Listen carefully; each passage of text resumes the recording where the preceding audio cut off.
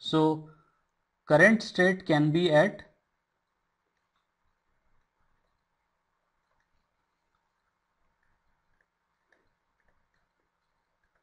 where? It can remain in 1, or it can move with a empty transition and start from 2, or it can move an empty transition or start from 4. Okay, then for every state of 1 to 4, what it can do? So from 1 it can do a delta of 1 comma a. What it will be? 1. Okay, then delta of 2 comma a. What it will be? 3. And delta of 4 comma a, and 4 comma a is 5. That is nothing, no transitions. Okay, so then you have now, after consuming a, you are in 1 or 3. Understood? From there you can do an empty transition. So after consuming a,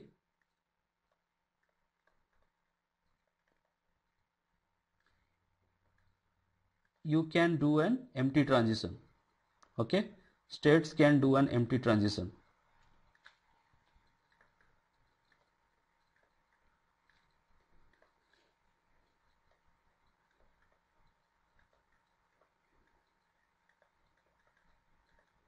Understood? So what it will be? So delta of, so empty transition means what? So it will be epsilon closure of 1 union epsilon closure of what? 3. So what it will be?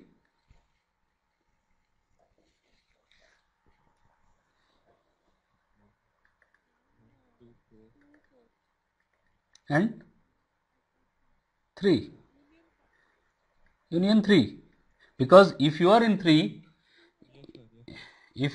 then epsilon closure of 3 will be 3. Okay, so what is an extended transition function for 1a? So that will be 1 2 3 4. Understood? Okay, so can you see a difference here? So if in exam questions are asked that how the extended transition function, question suppose a small 2 marks question, how an extended transition function of a DFA function of a NFA is different from that of an epsilon NFA. Can you tell me how the extended transition function is different? So for a single, so I can tell that for a single input symbol, single input string, okay, of q comma a is same as delta of q comma a. So extended transition function for a NFA. For a NFA with a single input symbol, my transition function and extended transition functions are the same. Okay, but this is not the case with epsilon NFA, because if I say that what will be my delta of 1 comma a, now it will be 1. Okay, but my extended transition function for 1 comma a is not 1, it is 1 2 3 4. Okay, so I can say that this is not the same for a NFA with empty transitions. Okay, is not equal to q comma a for NFA with empty transitions. Okay, So, so again another question. Suppose here, if I say that, just a second, let us take a new set, new paper and start. So again for the same problem, we are just going through the same problem and we are clearing our concept. Suppose it is A, then 2, from 2 I make an empty transition to make it as a 4. 4 is the final state. I'll remain in 4 with B. Then from 2 there is a state change to 3, and from 3 there is a state change to B. So can you tell me what is an extended transition function for from state 1 by processing the string AB?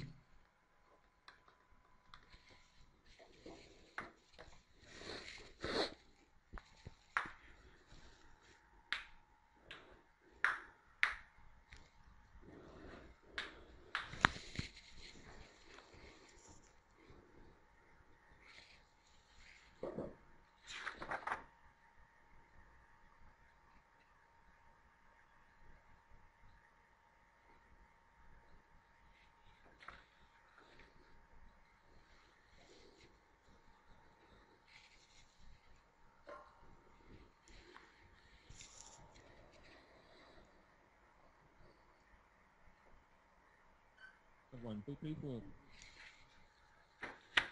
What?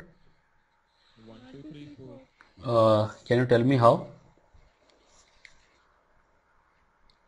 The first, the epsilon closure of 1 is 1, 2, and 4. Then Okay.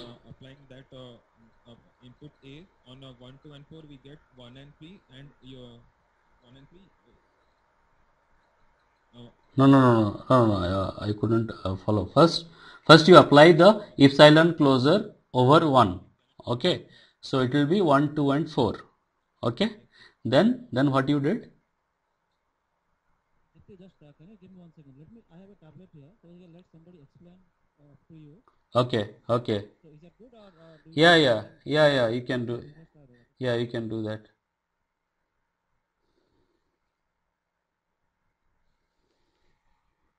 So shall I give you access?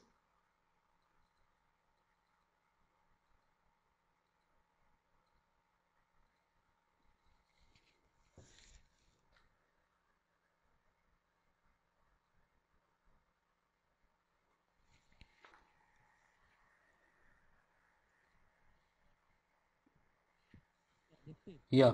Can you stop there? Okay. And, Give access, huh? or you can, yeah, or you can give us access, and then we have a. Okay.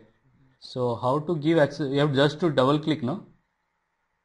Yeah. So just go to like I think that's in the CT Bhubaneswar, right? Yeah. CT Bhubaneswar. So go there, right click, and then make a presenter.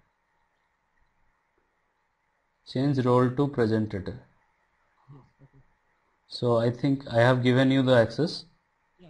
Yeah. Yes. So So we are going to somebody is going to explain from here. So look at